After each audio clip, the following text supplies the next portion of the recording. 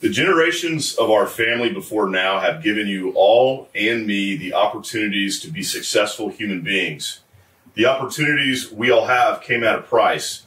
The price paid by the initial immigrants who came to this country from Europe and the Middle East have provided us with the opportunities we have today.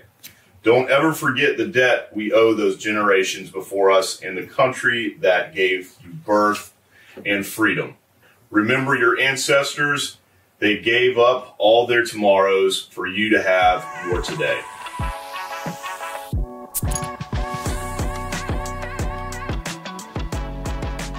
This is Wright Brennan with the Lost in the Midlands podcast, brought to you by Midlands Dumpster Services and C. Wright Roofing. And today it is a privilege to be here with a very special guest, a Patriot, a West Point graduate, a family man, a man who has much to discuss and to teach us with all the life lessons he has. And he's written this amazing memoir, General John M. Lenti. Thanks for being here. Thank you. I'm excited to dive into your past and discuss some of the experiences of your life and some of the things you've been working on even recently. Yeah. But before we talk about some of the cool stuff at Celebrate Freedom and those projects, I do want to discuss a little bit about your family, because it is interesting how you're an amazing patriot. You've done a lot for this country, but your father was an immigrant from Italy. Is that correct? Yeah. And that somehow that bled into your decisions moving forward. So can you tell me a little bit about him and how that influenced some of your? Yes. From a historical standpoint, it's kind of interesting now because we're talking about the border, but when my father came to the United States, he was on one of the last boats, ships, that came out of Southern Europe. Congress in 1923 cut off all immigration from Southern Europe. Oh, wow. That includes Spain, parts of France, all of Greece, all of Italy. So he was one of the few who got here under that prohibition. So when he arrived, he was 23 years old, could not speak the language. Wow. I had a third grade education. It was a difficult time for him. Yeah. And I could never find, I always wondered, because I went to Ellis Island, where you were thought that all immigrants came, and I couldn't find him there. So I said, maybe he jumped ship, or whatever. But what I found out from a historical standpoint, Philadelphia, where all the stadiums are now, that used to be the Philadelphia Navy Yard. Oh, wow. And that used to be an additional entry point for the immigrants. And that's where he came into Philadelphia. So he married my mother 10 years later. Now, my mother had a different background, so it's... He had a tough life. He had a tough life, and I didn't realize that till you get to the point where you can recognize what a tough life is. I mentioned in there one of his little mantras is that life is not supposed to be easy. It's the Via Crucis, which is the way of the cross. And it takes you a while, even when I was in my 20s, I never realized it, Till you have your own family, then you realize what it takes. Okay. Well, I understand that coming up, your brother fought in World War II, as did your uncle as well. Yeah. Can you tell me a little bit about, how those experiences impacted you, kind of their brief story on them? Yeah. My brother was born. He's a half brother. He was born in Italy, so he spoke fluent Italian. I would have thought he'd gone to the European theater of operations, but he felt that it would be too emotional for him to go back, and it would have been because he was born in almost the very tip of the boot of Italy, which is where the invasion of Italy started. So it could have been a difficult time for him. So he went to the Pacific. Yeah.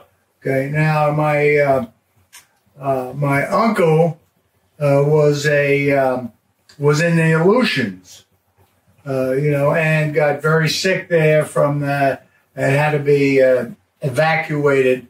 Wow. But as again, historically, that was one of the only place that the Japanese at that time had invaded the Aleutian Islands after Pearl Harbor. So both of them. So I sort of had particularly with my brother, who came back from Japan, brought back a rifle, and as a young boy, I would fool around with it, but I always had a sort of a leaning towards being in the military. Never thinking I would be a professional soldier, though. That was not. And as I said in my notes, I didn't go to West Point to be a soldier. I went to West Point for 3 reasons: to play football, okay, to get an education, yeah, and to find a good-looking woman. There you go. I got 2 out of 3, which wasn't not bad. I'll take 66 and 2/3 anytime. Good. But the football was over very quickly, in a sense that during one of the initial plea, which was a freshman plea practices, I incurred a concussion. Well, that was the end of my football career. So yeah. But it turned out to be interesting. I gave my doctor, who I've known for 40 years, who is the head of oncology at Lexington Medical, Dr. Steve Madden. I've known him since he was a contract physician at Fort Jackson some 40 years ago. And he wanted my notes. He got my notes, and he got a big kick out of the fact that I had told him had I not got the concussion, I'd have been thrown out of West Point. Because academically, I was, I couldn't chew gum and spit at the same time. I unfortunately was too young to figure that out till somebody broke my skull open. So that's so becoming a professional soldier didn't happen till much later. Much later. That is interesting. So what was your move after West Point? Well, after West Point, I graduated. I said 2 out of 3. I got my engineering degree, and I found a good-looking woman. So that was my. But I think I got to go back because, how did I come up with this? In high school. Okay. I had one of my classmates who played football with me. His father was a doctor, and he went to Columbia University. At that time, we're talking about the mid-'50s, Columbia routinely played the Naval Academy at Baker Field and West Point on their schedule. Well, I went to his father would give us tickets, and we'd go. So I went to the first one I went to was at Annapolis game, and no big deal. Then the next year, I went to the game up at West Point. Well, that was an epiphany for me in terms of I couldn't believe it. All these attractive young ladies, I said, hey, there's got to be something to all of this, you know. So that was a kind of a motivating factor. And then when I got back home, a young lady who lived next door to me, a beautiful girl. One day I came out and I saw she was there. She goes with a guy from the Naval Academy. I said, "Well, that solved that. That's the issue. How do I negotiate all of this?" So that was one of the prime reasons I went to West Point. To be honest with you, I had no idea what duty honor country meant. I don't even think I could spell it, much less know what it meant. But not until when I graduated, and started working with soldiers, and I had my background growing up in New York City. That's a real melting pot, and I grew up with Irish, Italians, blacks, Jews. It was very natural for me to deal in those kinds of situations. So when I became a lieutenant in the infantry, and had at that time, it was the sort of the end of the draft. Yeah. And I had soldiers from all of those walks of life, and I loved them. They were just great. So my first tour in Germany wound up being a company commander, an infantry company commander. Let me ask you, sir, when you graduated West Point, were you commissioned at that time? Yes. That's when you graduate West Point, you get a degree in engineering, and you get you become an officer. Okay. Okay. You take the oath of office upon graduation day. Yeah. Okay. So that was that's all part of the program. And then you get your first assignment. Mine happened to be Germany, and it worked out that I didn't have that good of an experience as a young lieutenant. I was kind of, it wasn't until I came back to the United States and joined Special Forces that, I was with, men who you knew had your back. Wow.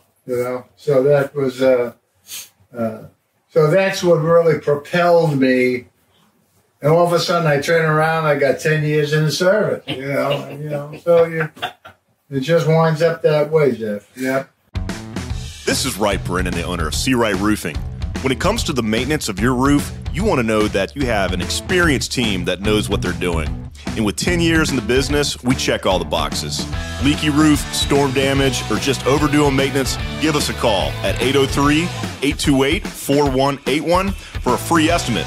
Again, that's 803-828-4181. And remember, our commitment is to roof it the right way.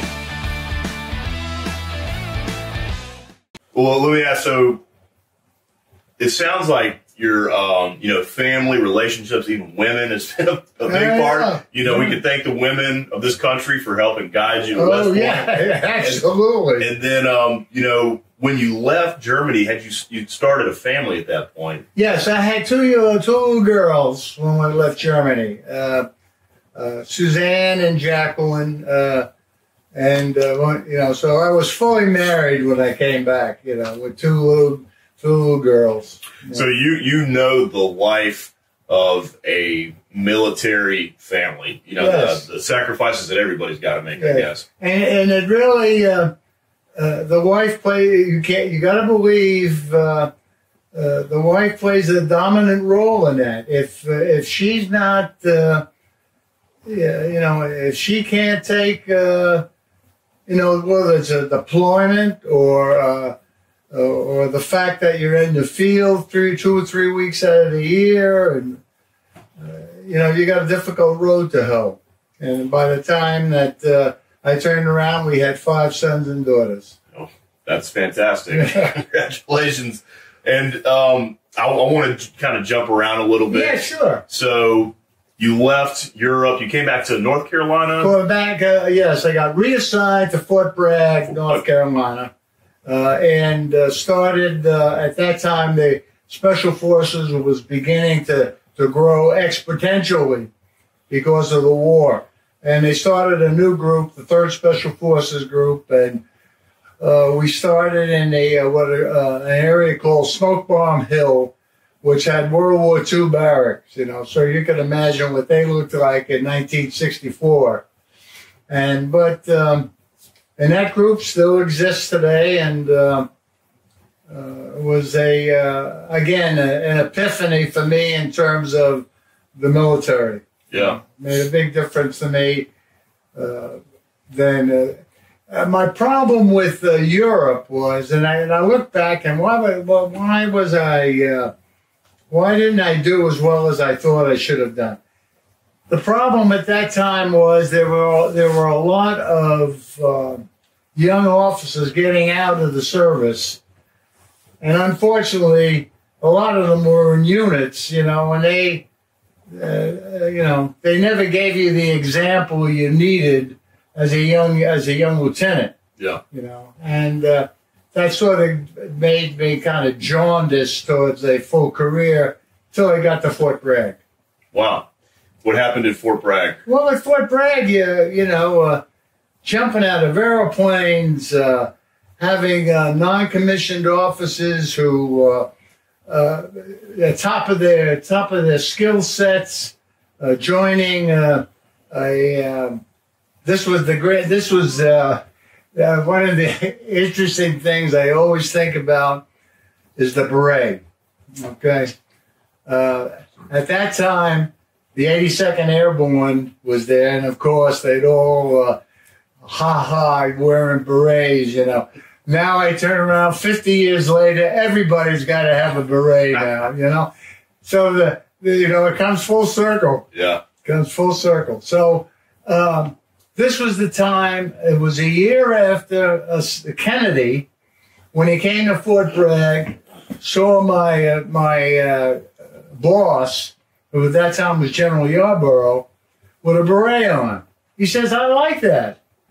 And that's how we got the Green Beret. But Kennedy said, I like that. And so there we had it. Imagine that. Yeah. Very cool. Well, you spent time there, and then from there you went to Vietnam. No, from there I went to the infantry school at Fort Benning. Actually, after you graduate, you go to the basic infantry school for 6 months. So I didn't really get to Europe until I graduated in June. They give you a month off. Then you went to Fort Benning and went through airborne school, Ranger School, and the Basic Officers Course, all finish up by December of the 1960. Came back about this time of the year, got married on the 31st of December, and left for Germany the 15th of January. So, that was prior to your deployment to Europe. That was all prior to my deployment to Europe. And you mentioned you went to all these different schools. I know that I'm not military, but I've heard that like Ranger School, it's a really tough program for. Probably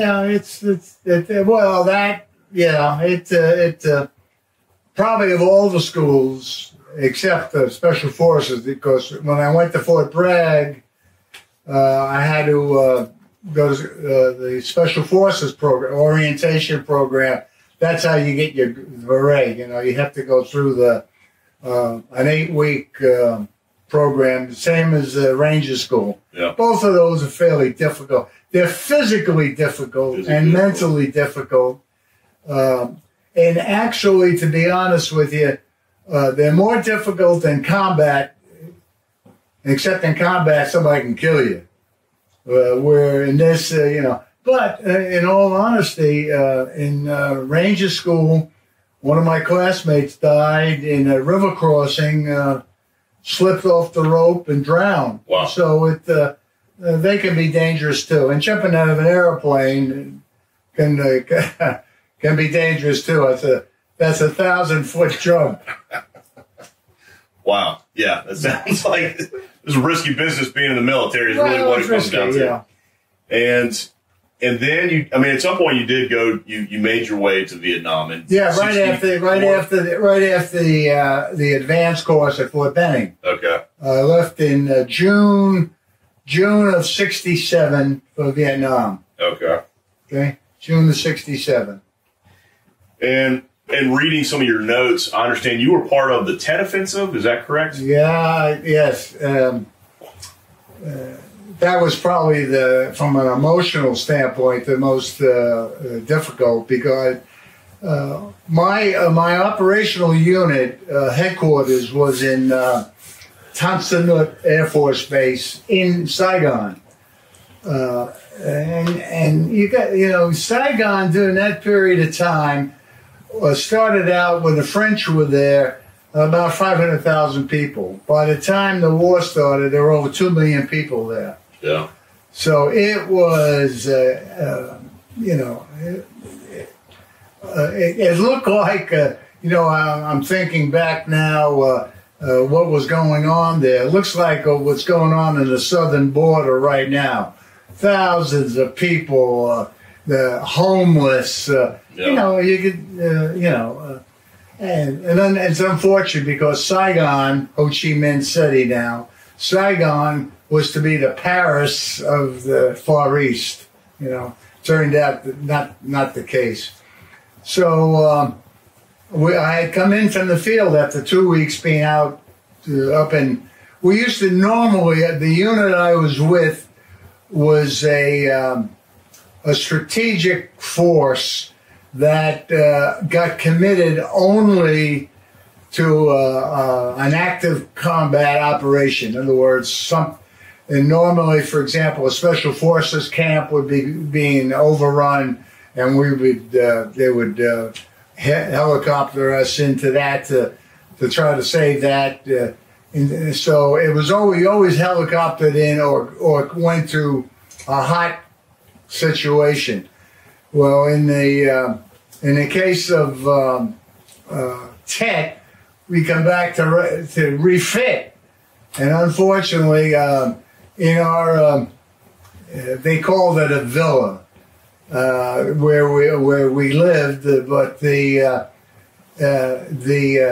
Red Roof Inn is a Hilton compared to what we lived in, But it was a clean bed, and you had a shower, and that's all we needed when we came back. Got a phone call about 2 o'clock in the morning on January the 28th, 1968. They said, Dai Huy, which is Vietnamese for captain. They said, Dai Huy, you better come. We've got trouble. I said, fine. So we jumped in on a Jeep. But there was 6 of us. We got in a Jeep and we started driving through Saigon. Now, I just finished telling you, Saigon, 2 million people. There wasn't a soul on the street. There wasn't a soul on the street. Something going on. Something was going on. So we made it through the town out to Tan Son Nhut. It's about a 20-minute drive, thinking that, we're going to get ambushed one way or the other here. Luckily, we made it through. Okay? But subsequently, after the Tet Offensive, we went back on that route, and we found a Jeep with 2 contractors. There were CIA contractors. It was called Pacific Architects. 2 of them were in a Jeep. Both of them got killed. The Jeep was in pretty good shape. The windshield was shot out. Battery compartment, which was right to the side of the driver, needed to be replaced. So we took the dead contractors out, put them on the side, and we hauled the Jeep away. That was a piece of free, transportation. Yeah. And I took it to a 3rd echelon maintenance. The Army's got 5 levels of maintenance. first and second level of maintenance you do by with your driver or whatever. Third echelon is short of being a rebuild, and fourth and fifth echelon they go back to the factory or whatever for rebuild. Yeah. So they got third echelon shop.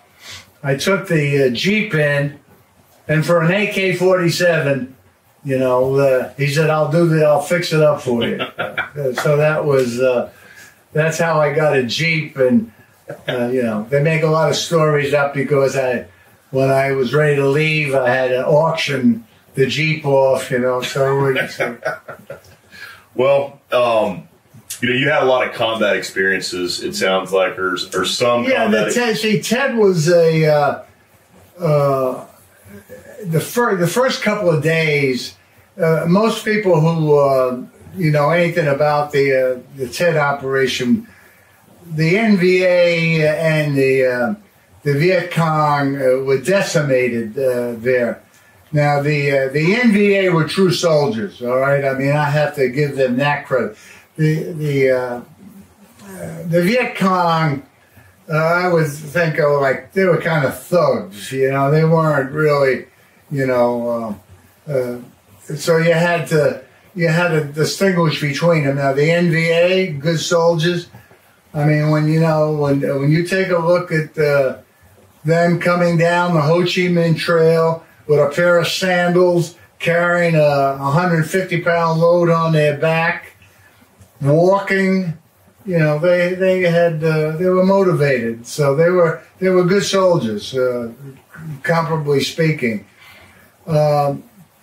In Saigon, the NVA had never gotten there. It was mostly from the Viet Cong, and they were decimated. They broke through the fences at Thompsonut, and then by the end of the first day, we had corralled them. We, the military police, American military police, and an airborne battalion I had, corralled them to the center of Thompsonut, and that was the end of them.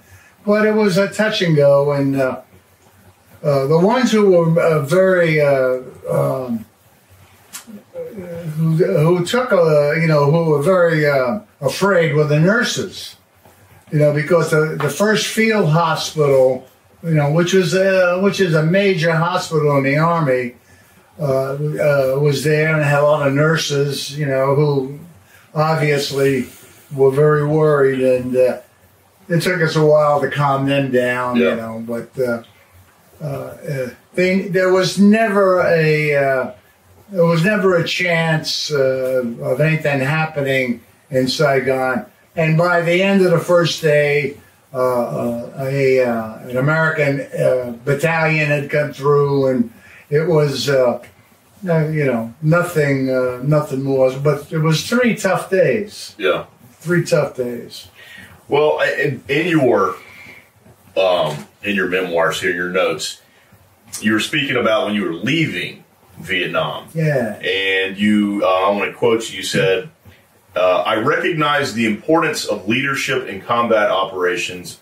Poor leadership almost always gets soldiers killed. I also learned the main tenet of leadership was action, not words. And I want to ask you a couple questions because, you know, shortly after that, you also kind of spoke about how the Vietnamese had a great leadership structure and they were good soldiers, and that made a huge difference. Was that something that kind of developed over time while you guys were over there? The leadership, did you feel got better? Now the basic leadership that the Vietnamese had came from the French Foreign Legion, which had stationed in Saigon their airborne battalions.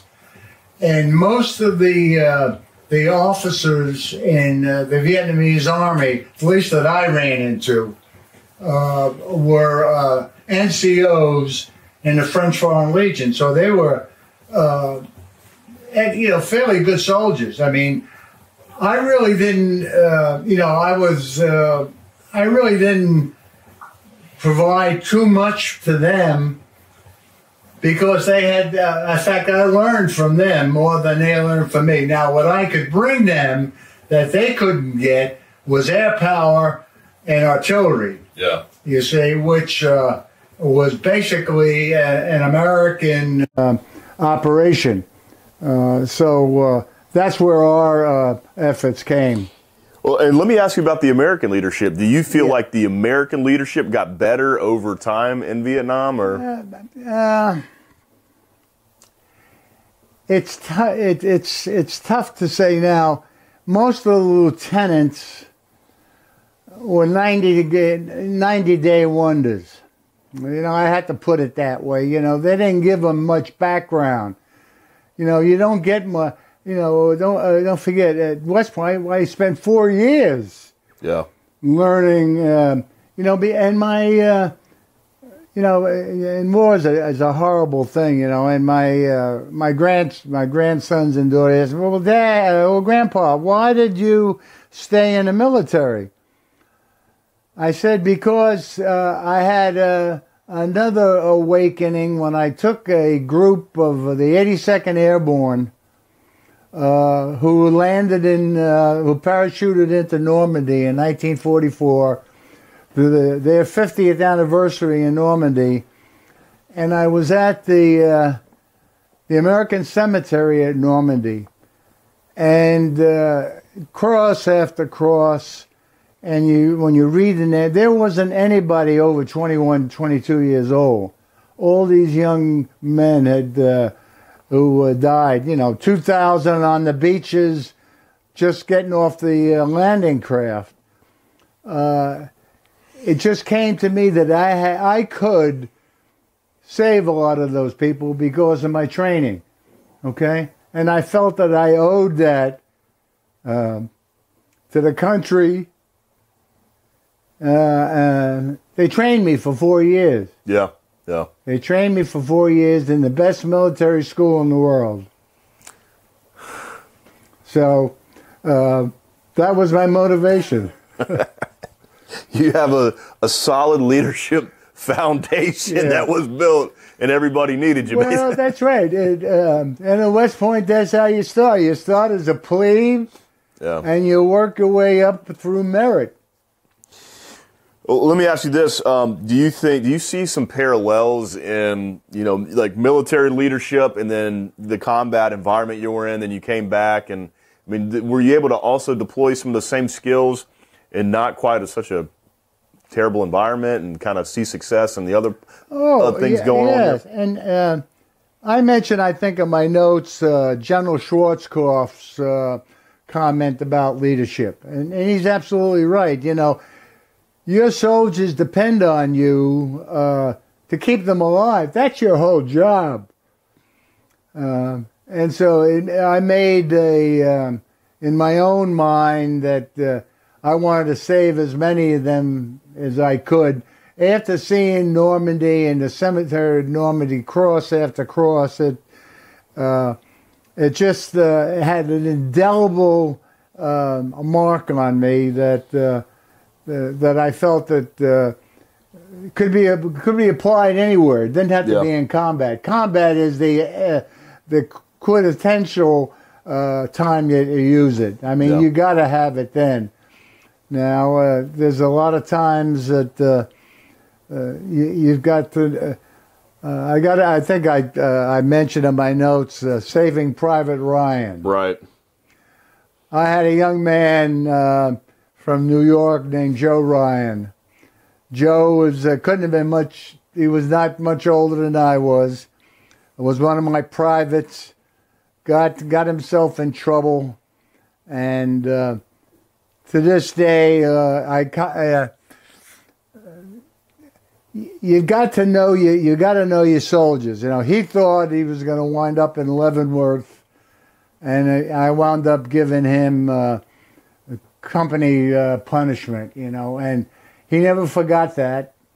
And 40 years later, he contacts the Association of Graduates to look me up and to thank me for not sending him to jail. You know, but that's what, you know, you have to make that choice. And I mean, somebody else in my position as a company commander may have sent him to Leavenworth. Yeah. Okay. But I knew enough of, you know, I knew enough about human nature to recognize that, you know, that wouldn't have been, that shouldn't have been the case for him. So that's just one example where you learn you don't have to be in combat, but also growing up in New York with the different nationalities and people I dealt with just put me, I mean, I could deal with a janitor or I could deal with a general. Didn't make any difference to me. That's a real talent. Yeah, that's right. That's right. That's awesome. I wanted to hit on another theme that was in your notes. Yes. The kind of your spiritual life. I noticed you left some notes to your kids about, you know, hey, you want to think about this too. There's other elements to the world. Yeah. I had two, I think, extraordinary situations when I was in Vietnam. One in a very serious combat operation. You know, and you see it in the movies all the time. And by the way, the military movies, maybe with some exception with Private Ryan, Saving Private Ryan, most of them are fictional. Okay, yeah. I mean, in terms of the real life, but it's always when, you know, when it comes time when there's no atheist in a foxhole, and if it looks like it's the end, Lord save me and I'll be a good man, blah blah. It didn't come to me that. I mean, I was in that kind of a situation, but at that time I had 4 sons and daughters and a wife, and I said, and I thought about Solomon in the Bible, and apparently God was so enamored with Solomon because of what he did. He said, "I'll give you anything you want. You want the riches." And Solomon said, "Lord, just give me wisdom." And so I said to myself, "I don't need wisdom, Lord, but I want you to take care of my sons and daughters and my wife.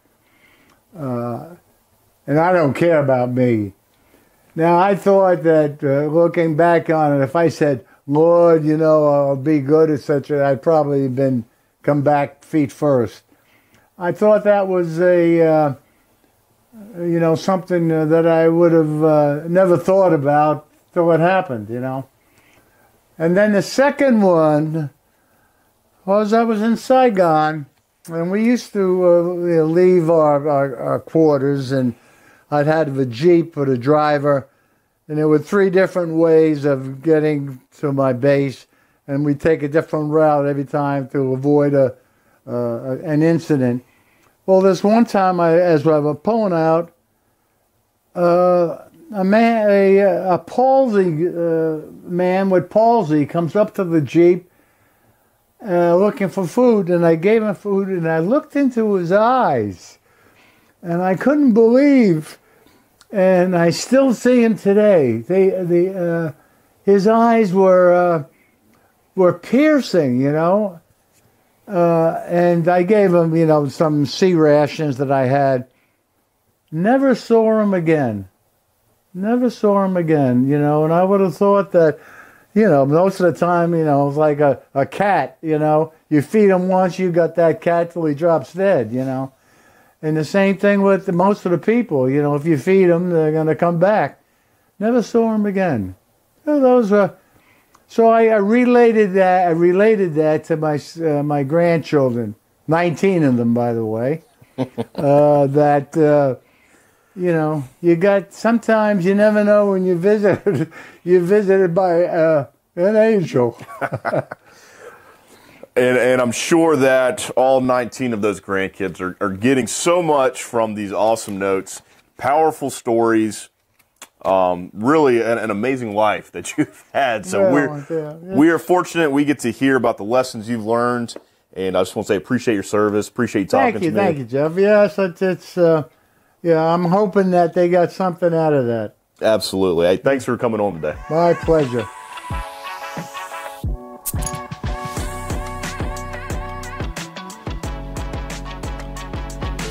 Hey everyone, many thanks for watching. If you enjoyed this episode, give us a follow and click the bell to stay up to date on future episodes, or click the link to watch another previous episode. Also, don't forget to like, share, and please leave us a comment. We'd love to hear your feedback.